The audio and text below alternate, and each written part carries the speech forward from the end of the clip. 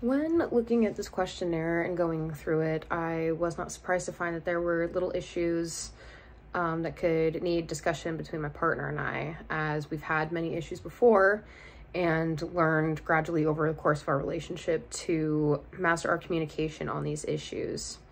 The only issues between my partner and I that were worthy of a possible discussion, which these discussions had been discussed at length, were financial issues and familial issues.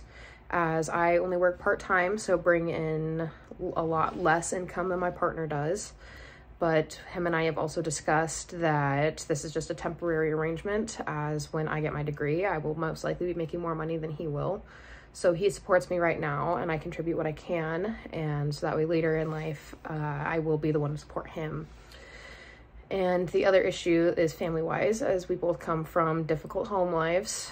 My mother is very unsupportive in a lot of what I do and the decisions that I make, both whether beneficial or negatively impacted for me. And he has only recently come into contact with his mother, but so far things have been good and I feel accepted by his family. It's just hard that he's not accepted by mine. But that has resulted in a conversation on how we rely on our chosen families for the love and support that we don't get from our biological families. And within those chosen families, we do feel very loved and accepted. So I think that a lot of these issues could be brought up in a questionnaire like this and can be very beneficial for other couples, especially in the sections that revolve around family and how children are managed and disciplined, as well as how house chores are managed. And while my fiance and I couldn't really discuss much on children, as we don't have any, when we first moved in together, we had a lengthy discussion on house chores and who does what at what point and how that kind of balances out, and it hasn't been an issue before. However, in a lot of other relationships, that may be an issue, so a questionnaire like this may be very beneficial. When discussing these issues with my fiance and I, they're not necessarily arguments, but they were difficult topics to discuss. So it was a difficult conversation to have, but ultimately ended in laughter, as we frequently joke about the stuff that my mother says both to my face and behind my back that I eventually hear about.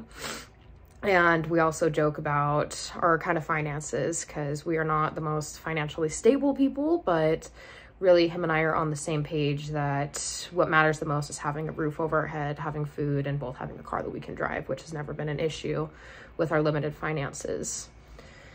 And I feel that this also, again, may bring up great conversations for other couples. And as has been stated multiple times in the course and through Gottman's research, communication is the main definer in whether a relationship will be healthy or unhealthy.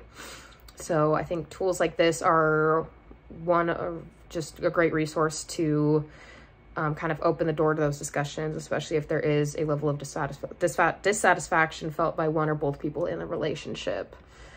Something that I have seen on social media is couples that will sit together and have whether annual meetings, monthly meetings, but really just having those moments where they kind of sit through and discuss what has been working, what hasn't been working, and how they can both improve in themselves and how they can improve the relationship.